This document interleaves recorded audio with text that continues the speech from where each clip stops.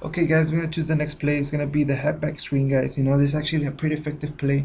I like to use it when my opponent, is suggesting on the run, or he's gonna start blitzing, guys. What you're gonna do right here is gonna uh, put the halfback in a 5 and out, and you're gonna streak your receiver on the outside on the left side, and you just go ahead and hike the ball.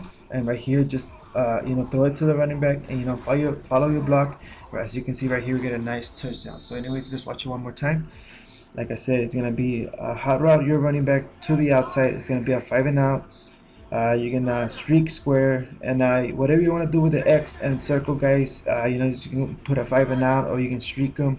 Whatever you want to do, just go ahead and do it. Right here, we're just gonna run the play one more time.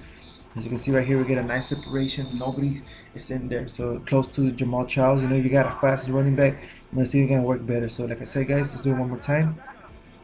Streak square, X, you can do whatever you want to do, and hack the ball. Right here is going to get a nice separation again, and follow your blockers, and we're going to get nice yards every time we do this play.